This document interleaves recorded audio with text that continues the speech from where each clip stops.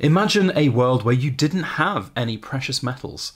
Perhaps you don't and you're looking to buy some for the first time. What would this blank canvas end up looking like for you? Well, we're going to do a thought experiment today with a £5,000 budget and a £500 budget.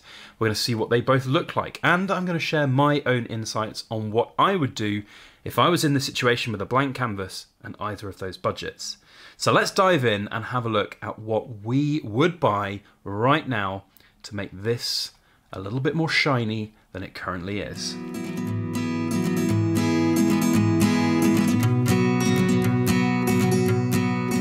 Hello everybody, Backyard Bullion here, and a very warm welcome to you all joining me for another Precious Metal Ramble. We have a blank canvas today and we're going to fill it with a whole bunch of beautiful shiny things in a £5,000 budget and a £500 budget. We're going to see what they look like compared with each other, both in silver and gold, and a combination of them, and also share some of my insights if I was new right now, what perhaps I would be erring on the side of, whether it be gold, silver, a mix, etc. So lots of insights to share. As I would always say to you all, I'm not here giving financial advice. I am just a guy who likes to talk about shiny things. It's important to make your own decisions up, and that's kind of the point of this video, to get you think about the different options and maybe you make that decision that's right for you. Also, bear in mind, if you're in America, I'm British, if you can't tell from the thick British accent, so I have a bias towards things like Britannias. We do have some eagles here, and I'll be talking a little bit about those, but for example, gold coins, I have nothing wrong with eagles and buffaloes that you can replace with Britannias. Just because I'm going to talk about Britannias doesn't mean that you have to get them. The point here is that there's an array of different coins and options and different styles of precious metals out there, and often it can just be a simple case of an ounce of silver is an ounce of silver, an ounce of gold is an ounce of gold. It doesn't matter what it is, just choose what you like and you can be done with it. That's, I think, the message here. So, without further ado, let's dive in and get some shiny things on the table. First, I thought I'd do a quite interesting visualization of the gold-silver ratio. So right now, this is a £5,000 budget. Two of these in the UK, spot price around £20. You'd probably pay about £24–25 an ounce for silver, with taxes basically. So that is 5 grand, 200 ounces of silver. 5 grand in gold. 1, you ready? 2, 3 and a quarter. There's a distinct difference there, isn't there, in the volume and the size, I think, as well. Well, volume and size, same thing. I meant volume and weight. So volume of 200 ounces here. This is as compact as 200 ounces is going to get you as well, with two beautiful big chunky bars. If you had 200 ounces of coin tubes, it would take up even more size. If you had 200 ounces in things like coins in capsules, they would take up even more size. And sometimes that's a factor to bear in mind. If you've got to hide this stuff, if you don't want to have it in a safe, which is, safes are great, but they're not great if someone breaks in and says open the safe. You open the safe basically. So there's a distinct difference here in size and volume and weight, and it, I think, is, if you're going to go one way or the other, I would say going gold is probably more practical generally. You could just pick up all of this gold, write that in your pocket, off you go, you've got 5 grand in your pocket for an emergency. These, yes, you can pick them up and go, but they're not light. They will slow you down, so to speak, if that's something that's important. So do bear that in mind. But I thought that was an interesting visualization to get us started. So in terms of gold versus silver, I think if I had £5,000 right now, I would probably buy a little bit of both. I honestly would, if I had nothing right now. Now, if, I have the beauty of hindsight because I have a lot of gold and silver in my life already. If I had my current stack, which I do, I wouldn't necessarily do what I'm demonstrating. But for me, you've got 5 grand's worth of gold here. I would think that you don't necessarily need to have 3 big chunky ounces of gold, but I do still think that having 1 ounce worth of gold in that stack, in that big long term, this one would be the one that you'd sell last if you needed that cash out. This is the big foundation of that £5,000 stack. So that would be sort of £1,600 right there, done. The next thing I think I would buy would be a large chunk of silver for my stack, my supposed new stack of £5,000. Now, why I would necessarily not go towards coin form silver right now is because the premiums are pretty high on coins. There's nothing substantially wrong with paying a little bit more of a premium for coins than a silver bar, but if you're in the UK and you're buying, things like eagles, like this stack of eagles here from a dealer, you're going to be paying £35–40 an ounce for them. And when I tell you that we can get silver bars on the second-hand market here in the UK, kilo bars like this for £700, that's £21, £22 an ounce. That's dirt cheap, and that is how I would do it. I would get the cheapest kilo bar of silver I think I could possibly get, possibly 500 gram bars as well, and that's what I would do. Coins are gonna have a higher premium on them, no doubt, but I also do think that having something that's not a kilo in weight is also a good thing. So I probably would also end up getting a tube of coins, whether those be Britannias or Eagles or Maples or whichever ones take my fancy. Quite honestly though, it would be whichever ones I could get for the cheapest price, because there's fundamentally, unless you're really going to be in it for collecting, there's no fundamental difference whatsoever in having an Eagle versus a Britannia or versus a 2-ounce coin like this lion here. We'll stick this in for good measure, as maybe that's your one little collector coin. You've got some foundation coins and you've got one other little piece that you like. So here we've got £700, let's call it, and then we've got what, 20 times 20, let's call it 20 times 25, 28 maybe. Yes, that's about another 560. So here we've got about 3 grand, 3 and a bit grand. So we've still got nearly £2,000 more to spend. Now I would personally then, this is just me from my own kind of, I guess, experience, I would say that's enough silver for me. I would then go and I would buy some sovereigns. So call it 2 grand, that's probably 5 sovereigns worth. There we go, 5, can't count, 5 sovereigns. So that, bearing in mind premiums vary from different objects to different objects, that's probably a good estimate of what you can look to achieve with a £5,000 budget. So from that perspective, I think that looks like a really healthy mix of both gold and silver. We're sitting around about the 60% to 40% silver to gold ratio there. The reason I do that is because I would be concerned more about liquidity than I would be about maximising potential profit on things like silver. £5,000 is no small amount of money to spend, especially if you have none at all. And the idea here is if you want to get into it, but perhaps it's not for you, perhaps situations change and you need to get out of it, then at least this is fairly liquid in the form of a really liquid set of gold coins, a very cheap silver bar, and then of course your popular governmented coins, which you can probably get out of at half a decent price compared to what you paid for them. Now, I'm doing the maths in my head based on that you're getting all of this at really good prices. It might vary, and if you go to somewhere like the Royal Mint, you'll end up spending £1,000 on this. You'll probably end up spending, I don't know, an extra, call it an extra £500, maybe not 500, maybe an extra £300 across there. So you're probably ending up paying good sort of 2 sovereigns maybe if you buy from dealers straight off the bat with the VAT, the taxes on that. Now for those that are not affected by that, then that I think is a pretty healthy, respectable stack. And it gives you that foundation, that gives you that security, it gives you that flexibility, and it gives you that long-term hold. The next thing you would look to do is rebalance how you feel the markets are with the gold and silver ratios and all of the market influences that's happening out there in the world.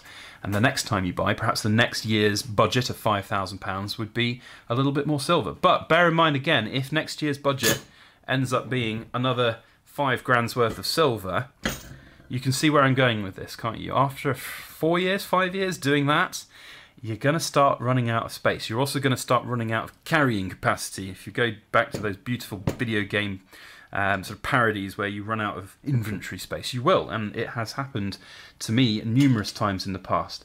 So perhaps you might want to think about getting more gold. So that's the £5,000 budget. Let's talk about the £500 budget. Now, £500 worth in just gold is going to be a sovereign, which is about £400, give or take 10, 15, £20 depending on premium, and 2 1-gram gold bars.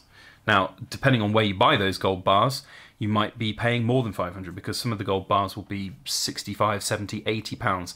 If you're buying small little handmade stuff like mine, it'll be more expensive. If you can somehow find a dealer that's willing to part with some gold 1-gram bars at 2, 3, 4% over spot price, then that is your £500 budget. It's quite different, isn't it, to the, well, here we go, if we get the 3 ounces back out, it's quite different to 3 ounces and a sovereign of that for £5,000 worth. So is it worth even buying gold on that budget? Because of course if you stick all your money into a sovereign, you've got one sovereign, £400, and then what, you got a budget of another 100, so that's going to be 4 ounces of silver at £25 an ounce. Is that going to be worth it, is the question, I guess. Now, one could argue here we've got a higher proportion of ratio from gold to silver in terms of the stack there. We've got 4 parts gold, 1 part silver.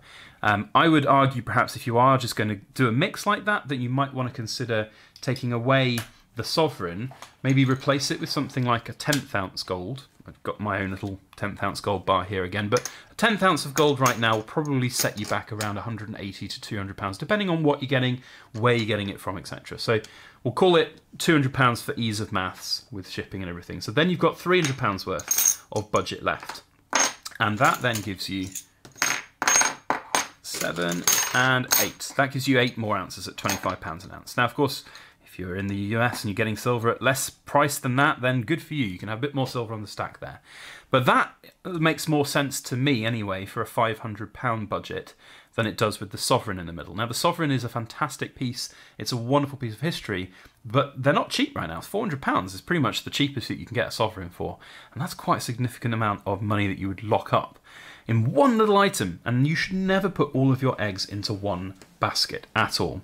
So from my perspective, I do feel like this is a better ratio for the gold to silver. We're slightly more heavy on the silver side than we are in this version of the stack over here. So it is, I think, worth thinking about if you are on that smaller budget. Gold is not unobtainium though, and it is not impossible to get. Whilst sovereigns are fairly expensive, and you know, a single sovereign is going to be £400, you could replace the 10th ounce gold bar with a half sovereign. Half sovereigns often have really quite decent premiums over spot. They have you know, flexibility, they are beautiful, and they have history to them. So I don't have a half sovereign here, I don't think, in my box. No, I don't have a half, but you can imagine this, half the size, and then the silver around it. That I think is pretty cool also. You can get smaller bits of gold. Again, you could like just have, you know, a 1 to 4 ratio of gold to silver, or you could just ignore the gold. And a lot of people might think that because they go, well, what's the point in having 1 gram's worth of gold?